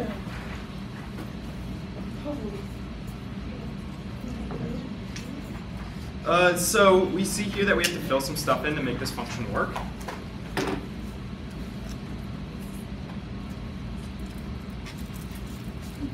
And you can also see that there's only, well, the parameters for payday are missing. So you need to fill in some parameters, and then there's one line. So that one line has to be something. And you can see from the comment there, it has to be some sort of calculation.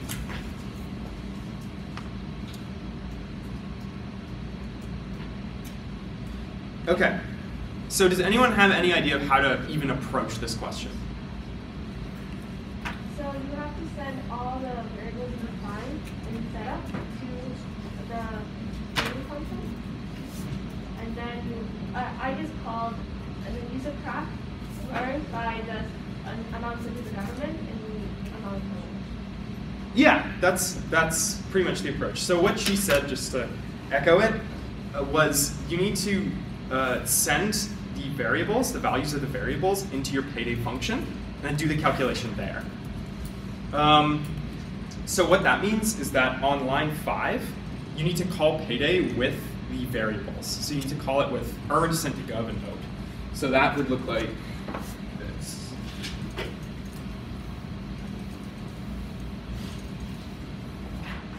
That would look like this. So you're going to have x equals payday.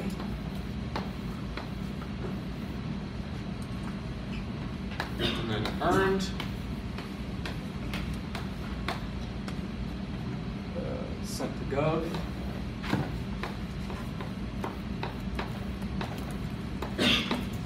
And then the last one's owed. So earned, sent to gov, owed. Like that. And then semicolon, always important. And then within payday, So you can have function payday. We'll just say PD means payday.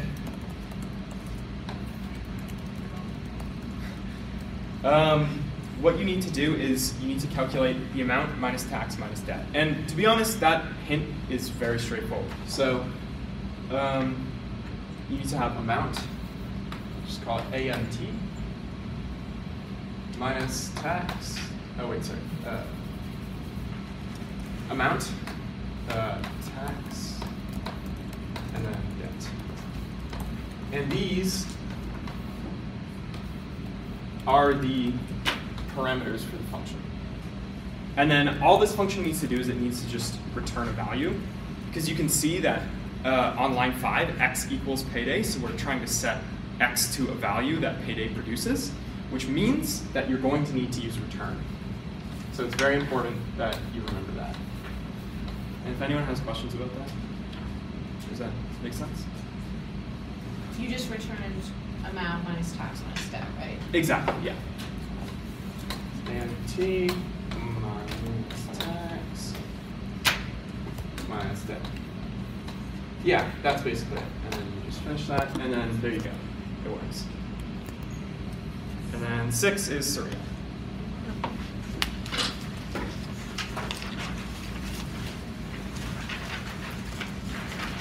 Five's all good.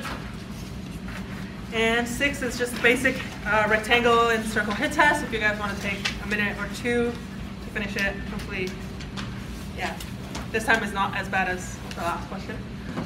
And we will have overtime probably till 15-ish. Yeah. Assuming that we have the room for this. And we're Well, oh, perfect. and we will do the else as office hour time, or if you like talk with us. 6.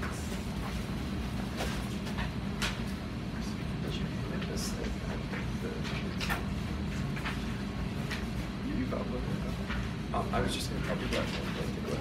Yeah. Oh, yeah. Okay. Perfect.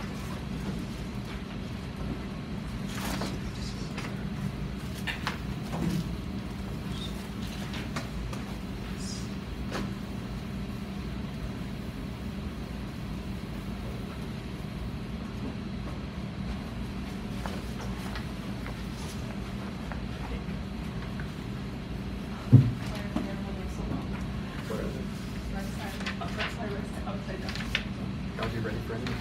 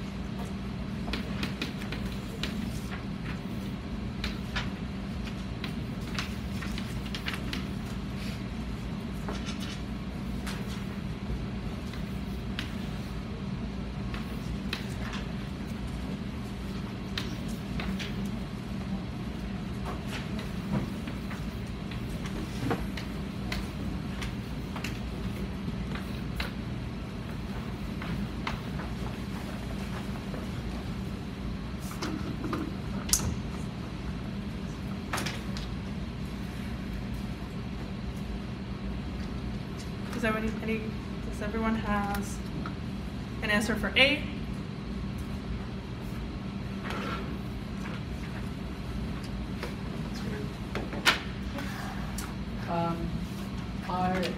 The left side will be 45, right side 70, based on the rectangle that's drawn. Yeah. Right? Yeah. So it's 45, 70, 30, 55. Mm-hmm. And then point 0 is less than the right side, point 0 is greater than left side, point 1 is greater than upside, and point 1 is less than outside. Yeah, that's great. Yeah, so the left side, right side, upside, downside should be based on the rectangle that's drawn in the setup function on line 10, where you see the rect 45, 30, 25, 25.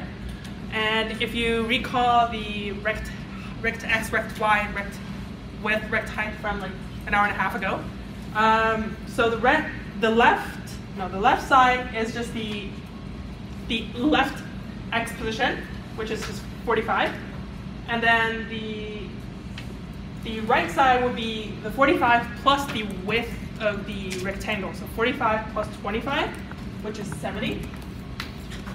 And then the upside will be the y position of the rectangle, so it'll be 30. And then the downside will be the y position for the bottom part, so it will be upside plus the height of the rectangle, so 30 plus 25 is 55. I hope the variables are good. And then we just, in the draw function, we need to make the hit test work for any values of the points from the points array. So instead of like using 50 or 35 directly, we want to use the array points and its index like at 0 or 1. So if you look at line 12, we draw the points. We draw the point at point 0 and point 1. So basically point 0 is the x position for the point, and point 1 would be the y position for the point. So we always need to compare x with x values with x values, y values with y values. So the right side and the left side is the x value, so we need points 0 here. 0. And we want to make sure that it comes to the left of the right hand side. It comes left to the right hand side. It comes right to the left hand side. Yes. So so it should be less than the right hand side, or you can also put it equal to here. It depends on like whether you want the edge to be included or not.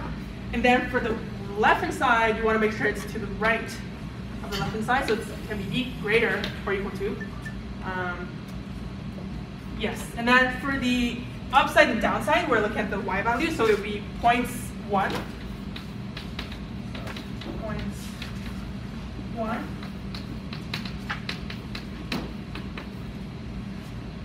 And then we want to make sure it's greater than so it's below the upper side, so the y value is greater when it goes down. So it should be greater than, or you can put equal to, the upper side, and it should be less than or equal to the downside. So that will be the hit test for the rectangle hit test. Any questions? Anything? That should be good. And does anyone have an answer for B? Yeah? So for the first line is distance, ellipse x, ellipse y, and point 0 plus 1. Yeah. And for the second line is e less than ellipse diameter over. Yes, that's right. And I completely forgot about the divided by 2. Okay. So do you still need me to write it down? Or?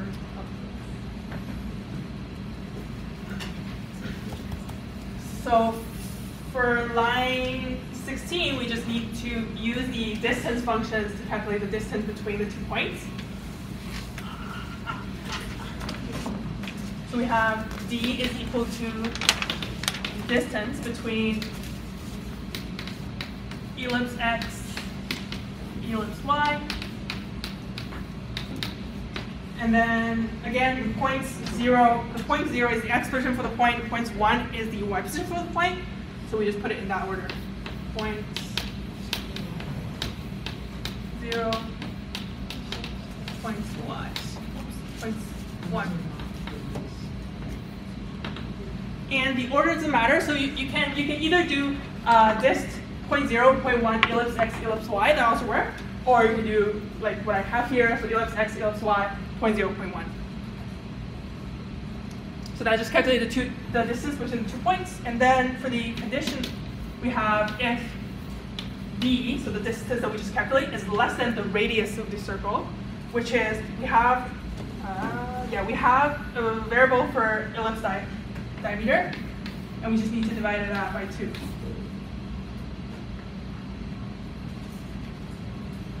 Is there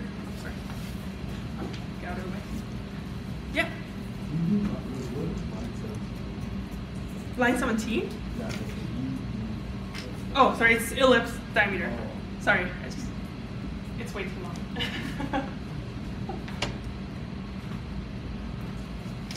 Any questions about the rectangle hit test, circle hit test? All right. Yep. That's just if you wanted to work on the edge also. Oh yeah. Sorry. You can either put like It doesn't really matter though. smaller, Unless they specify. less than here or less than equal to, like that. Sorry. But you don't have to make it equal to unless they want it on the edge, right? Yeah. Hopefully they'll specify that in the question.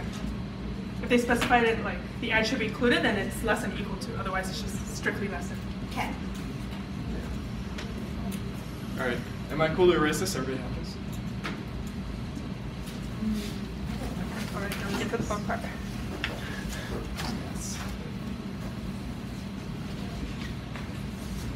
Okay. Image sound processing.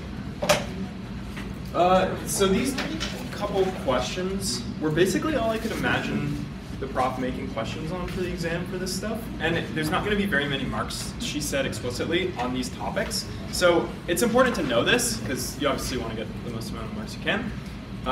But yeah, I guess it's just like not going to be as prevalent on the exam. Anyways, so what is the formula for aspect ratio? Width divided by height. Yeah. AR, aspect ratio, equals image dot width over image dot height.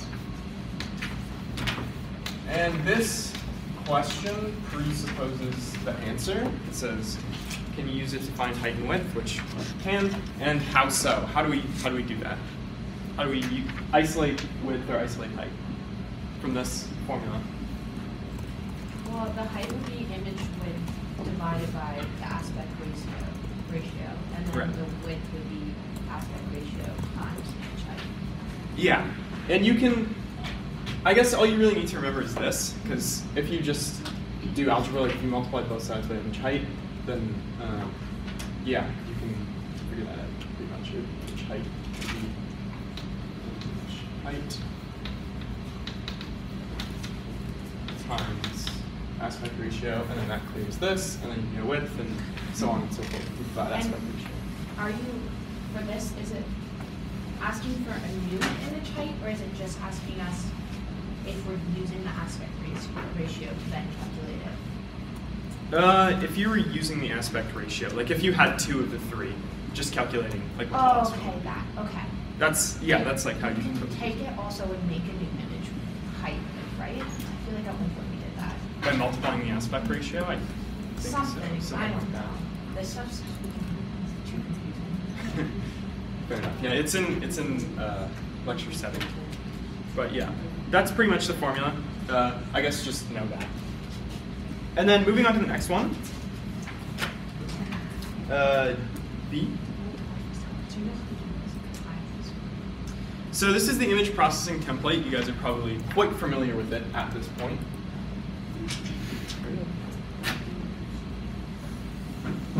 And then for this question, it's basically just asking, how can you make a grayscale image?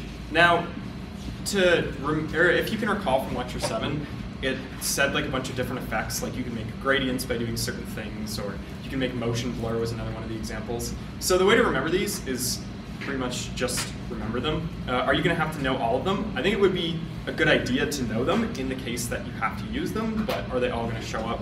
Who knows? But for this particular example, this was taken from a quiz question.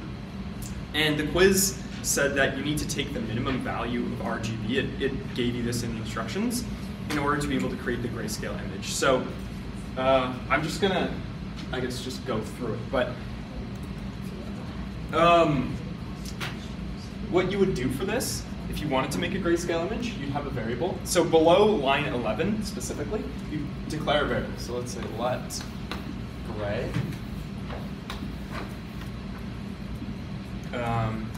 You want this to be the minimum of the RGB values. So at each pixel, there's going to be an R, a G, and a B value, and you simply just want it to be the minimum. So you could do something like this. Min R. And so this is using a nested minimum function.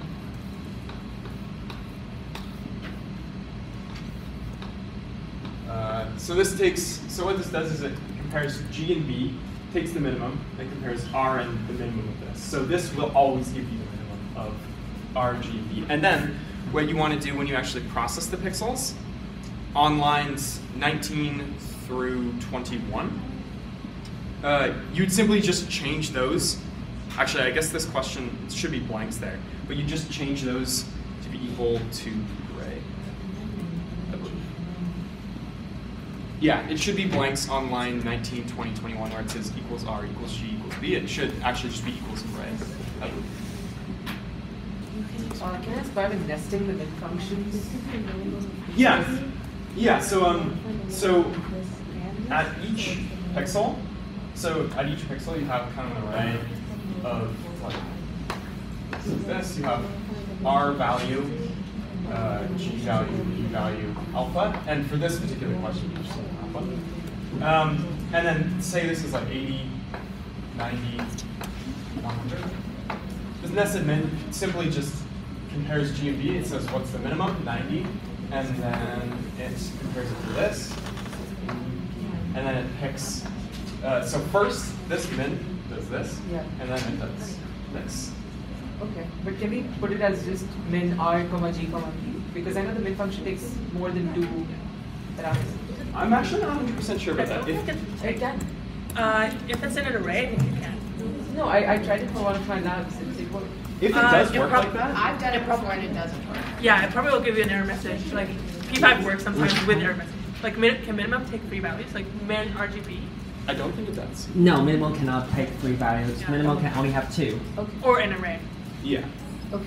Yeah, or an array. Yeah. So you're taking the G and the B and and you're comparing it to R. Why are we comparing it to only R?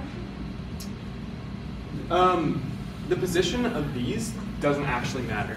The point of this is simply just pick the minimum value of these. Oh, so if it was like 90, 80, 100, it would pick the 80. Exactly. Okay. Yeah. And then the question would tell you that making a grayscale image picks the lowest value and then sets the pixels to that. And then I think that's all we have for image processing. Wait, so and then what do you use to do again? Oh, sorry, yeah, I didn't write that on the board. So on line 19 through 21 where it says equals R, you can just scratch out R and then put gray. And then don't choose alpha, right? And then alpha stays the same. And then that would make a grayscale image. And yeah, once again, like review lecture 7 to see like all the different effects. And I don't know if you're going to know those, but they were in the lecture, so yeah. Cool. All right, Serena. Now, get to the fun part. The part that I like the most. Not really. So the debugging. Actually, I will share the screen for people on Teams so that.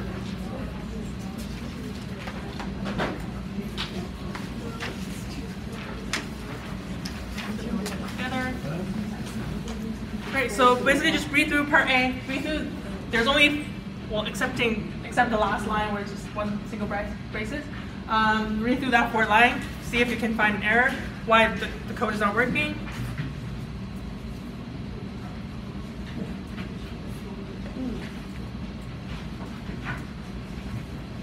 Yeah. On line 3, the greater than sign is supposed to be less than? Yes, exactly. So here. So always remember that for the for loop. So the initializer we have I is equal to 0, and we're gonna compare is I greater than the array.length, which is 3. Is 0 greater than 3? That's false. So we're just not gonna enter the loop at all, and we'll just skip to after line 5. So that's why it's not like the print statement. None of the print statement will ever be executed. Yeah. So that would be why nothing will be printed if you run this piece of code. And yeah, so the array itself does not have any effect on it because array can store any type of values. So yeah. So is it an infinite loop, or it just doesn't even run? It doesn't even enter the loop because on line 3 what we do is we set I is equal to 0 and we check is I is greater than the length, so is I greater than 3? No, so we just skip skip to line 5, like even after line 5. So it wouldn't even enter the loop. All good for part A. Yeah, hopefully all these debugging are quick and short. And then look at part B. So the code is producing the wrong. We want to find all elements in the array that is greater than 10, but the code is not working. How can we fix the code? So there is one intentional error that I made, and there's one that I did not make intentional, but find it at. I got an error. So see if you can find it. Yeah? In line 4, it should be array I greater than 10? Yeah, exactly. So here, because we want to make sure we're comparing each element of an array with the number 10 instead of comparing the whole array with a number. Yeah? Do you need to declare count? Yeah, that's right. That's the one mistake that I made. So you should actually declare your count somewhere. So you could do it on line 2, you could do it before line 1, anywhere you would like. Just make sure that you let count is equal to 0, and then you run through that piece of code. Otherwise, the line 5, count plus plus, that will not work because count is, that line is basically equal to count is equal to count plus 1, but what is count initially? We don't know. And like, what are we assigning it to? We don't know. So it's going to give you an error. So make sure you do declare all the variables that you use before you make sure you declare all of the variables that you use before you use them. So yes, there's 2 errors there. And is part B all good? Any questions? And here's part C, but the code has an infinite loop. What is the error and how do we fix it?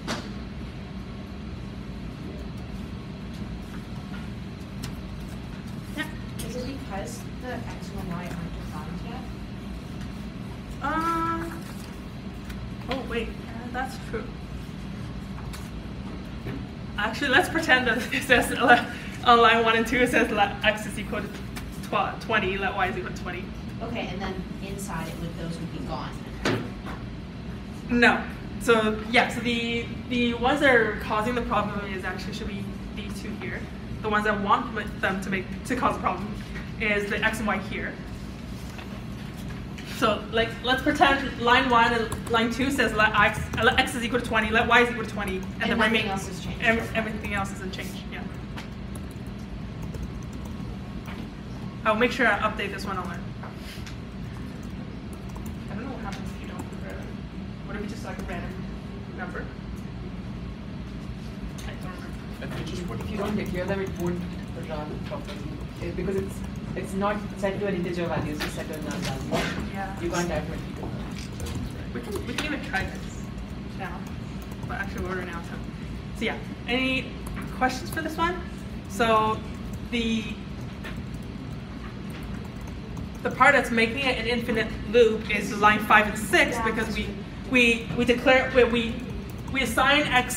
assign 20 to x and y every time in the loop, even though we update them on line 8 and 9. But that's still going to be. But then again, if we enter the loop once more, that will just get reset to 20, and then we just add 20, reset to 20, add to 20. So x and y will always just be in between 20 and 40. Either of those. Yes? Doesn't rect need to have 4 variables? I'm sorry? Doesn't rect need to have 4 parameters? Oh yeah, rect is this. I believe it's the same. Yeah, it's the same as a circle. It's the same as ellipse, so the 4th one is optional. Oh. Sorry, I should put square there. I was in a rush. I never use square. I just made this like 3 hours ago. So, any other questions? All right. Now getting to the most fun part: writing whole code on a piece of paper. And probably the most important part. All right. So yeah, this is the last question. And yeah, like I said, this is probably going to be the most important because up like thus far, you haven't really written any questions or any coding, like full coding questions on paper, and you're going to need to do that for the exam. I can't say for certain if you're going to need to write a whole program, but worst case scenario, you do. And writing code is a lot different than typing code, so this is a pretty important thing to practice. But let's read this question. So we need to write a sketch that draws an ellipse of diameter 10 centered on the left edge of the canvas if a variable edge is equal to true. If edge is equal to false, draw the ellipse in the center of the canvas. So it's either going to be on the left side or the center. Your code should work for any canvas size, which means we need to use width and height. If you see that, you can just think that. And then your ellipse should be in draw, and edge can be assigned to either true or false when you write your code. So give this a shot and see if you can get it to work on paper. Don't test it on your computers, just test yourself and see if you can write it out on paper. Oh, and the bonus too, don't forget about that.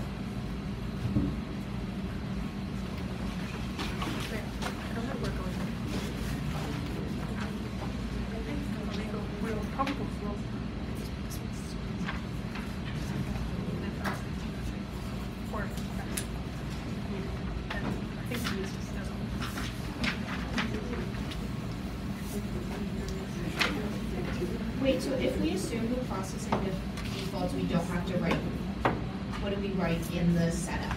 We have the default on the other page. It's a CS105 final exam information. But you should still write them. Like what? Yeah, like assume create canvas background. Oh, yeah, that yeah, one yeah. you still need. Still write that. What assume the defaults means is just like Stroke big. weight is 1. Yeah, stroke weight is 1. Like canvas will be 100 by 100. Okay, wait. Yeah. Okay. But we still need to create the actual canvas in setup, right? But you'll still need to write that. Yeah.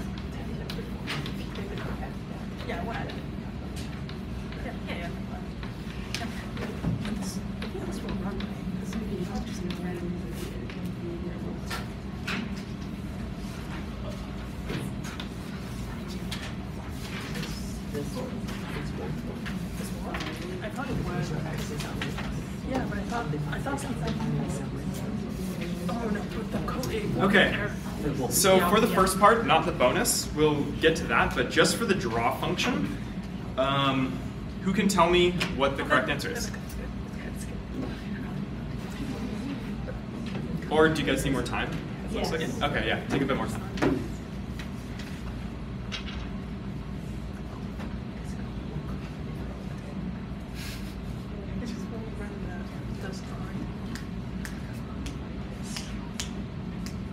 Is the Y side divided by 2?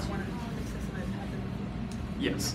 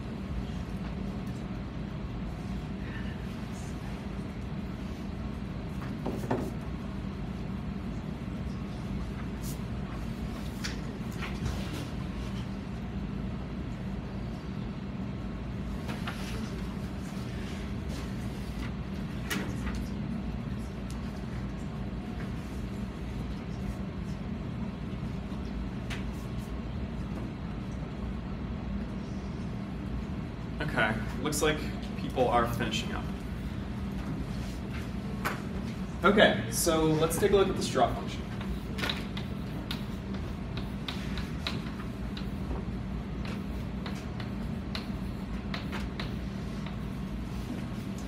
Okay, so what's going to be in this draw function? If edge, then x equals 0. Else, x equals width divided by 2. And then ellipses, x height divided by 2, 10. But I also declared like x and edge at the top as global variables, but like let x semicolon. Yeah, so your solution would work. You, I guess, should be careful about defining variables. If the question says, I don't think that the exam will tell you explicitly if you're allowed to define variables or not, and I don't know if you're going to lose marks for doing that. So I would err on the side of caution. How would you do that without defining a variable though? So if you didn't want to define a variable, You just put ellipses, draw ellipses. That's Yeah. stupid. Why is that stupid? The question is stupid. It's one line less, actually. Oh, it's one line left? 2 line It's less. 2 lines Without less. declaring x and without like. Oh, the okay. v line. It Like- just seems like you're drawing using the function ellipses twice, and it seems dumb. Like, I don't know. Just not dumb, but like, why? I don't That's know, fair. it doesn't work. Yeah. So what I did is in setup I have But it drawing could possibly become transferred and then if bracket declared true, variables, right? and then I have I another don't function really called honestly don't function know. drawing lips, and I have edge in How would there, that even work? and then I have Sometimes you if could edge figure is it. equal to 60, I guess, I don't know. then ellipse is Depends on what equal it to was. 0, Yeah, it 0 really to depends on 10, else the ellipse is equal to width height divided by 2 and height divided by I 2. can't tell you in this case. I'm not Yeah, able to so write a class. I think I got most of that, but the important part was like the conditional. So yeah. So you put the ellipses in it, and you take out the x. Like, x is nothing. Yeah, exactly. If, Only use their given. So like, you would be able to use edge, obviously, yeah, and set it to equal to true at the start. or false, depending on whatever the question Whichever says. you, okay. But yeah. That's actually a pretty good question to ask the prof to clarify with. If you will be able to define, or like if something asks you, We have to ask for that. because I don't know. And I don't want to give you the wrong answer. Yeah, I'll write it on the board for you. Okay, so what we've been talking about up here. So basically, if we want to draw an ellipse based on a conditional, which is what the question is asking, well, first we need to have background, because that's important.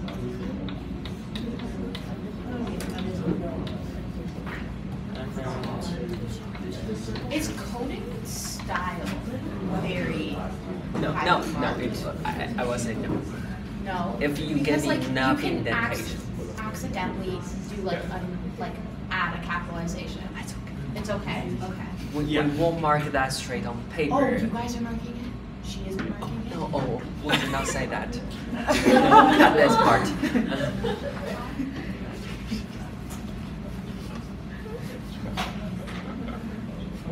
Cat's out of the bag. I already knew it. That's why I don't want to. You are the TAs, who else is going to mark it? We're not the TA. We have 9 TAs. Oh. Anyway, so yeah, let's We're look at I this. insane.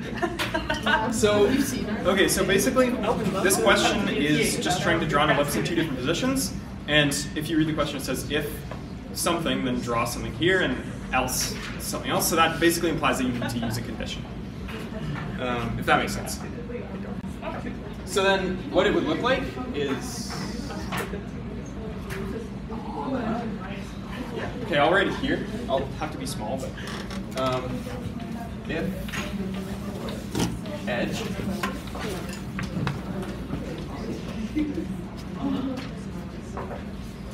we want to draw an ellipse.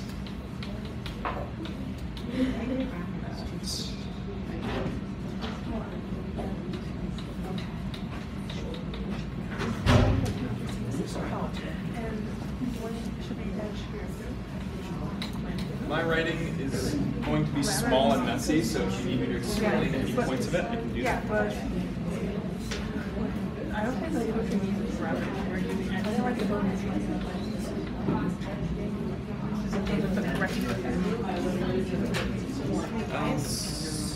Why is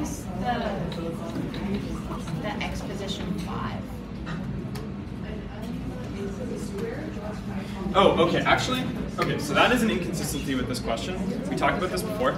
It could be 5, it could be 0. When I was writing the question, I thought of it as like touching the edge of the canvas instead of like on the edge of the canvas. Oh, okay, so then it's the radius. Exactly, Okay, yeah. okay. But like that, don't worry It about wouldn't that. actually. It could be 0, it could be 5. Okay. The point of the question is like, Just doing it wrong. yeah. Else, oops. If you like crunch it and make it small.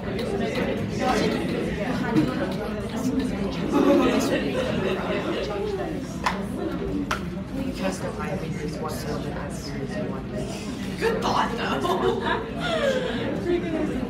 Okay, that's quite messy. But if anybody can't read this or whatever, feel free to come closer. Or does anyone does everybody see this? Does anyone need me to explain any parts of it? Having it with another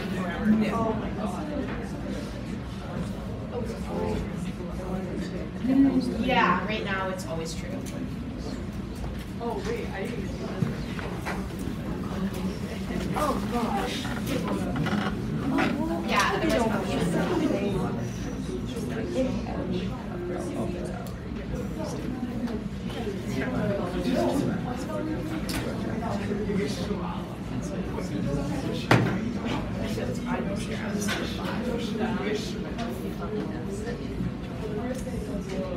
Okay. Looks like we're pretty good with that for the most part. So our plan was to leave 9b for you guys to try on your own. And the way that you want to check it, or for the solution. Oh, sorry, did you have a question? Should we go over the bonus as well? Oh, I forgot about that. Yeah, let's do that. Okay, before we move on, we'll take a look at the bonus. So the bonus is just changing the value of edge between true and false to make the ellipse move from the left side of the canvas to the center, and then so on and so forth, back and forth. So if you look at the bonus, it says when the key A is pressed, update edge to its opposite value. So when the key is pressed, it should immediately set off like a light bulb in your head. When the key is pressed, function key pressed. So we're going to be using that. How would it be phrased if it was key is pressed? It would say like when the key is held down. I don't know for sure because I haven't seen the questions. Yeah. But like, yeah, you'd be able to tell. The key is pressed doesn't like it only works like once, and it doesn't keep adding as the key is pressed. If you hold it, it keeps adding, right? That's it. Okay, so for the bonus.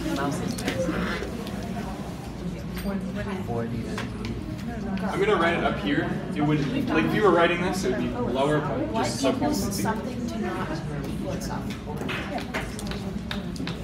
What equals, like what would make something not equal itself?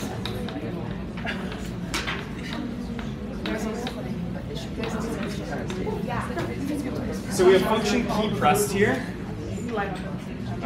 So looking back at the bonus, when the key A is pressed, so that means from the notes way back in like one of the earlier lectures, we looked at when keys are pressed, making things happen. But we can use a conditional for this. Just real quick, so if... Oh, sorry, I missed your question.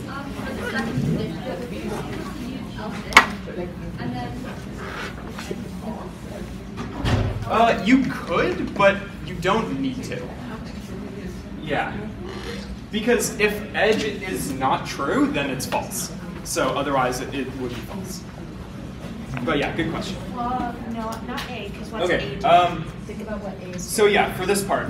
A is all the keys. So if key is equal, and we know that we check for equality using 3 equal signs. So if key is equal to A, well, looking at the question again, we want to update edge to be its opposite value. So a little trick you can do for this is, well, we want to update edge. So we're going to have an assignment. We're assigning the variable. And then what we're going to do, this is the magic, and some of you probably have done this before or seen this. We're going to update it to not edge. You clicked on the thing and went, no. So basically, just to explain this, if you can't see, is an exclamation mark, and this means not, and it applies to true and false values. So we have edge equals true, so edge is going to equal to the opposite of edge. So then this is going to turn false. So whenever you see an exclamation mark, it means not. And not basically just means opposite. If this was true, then cool.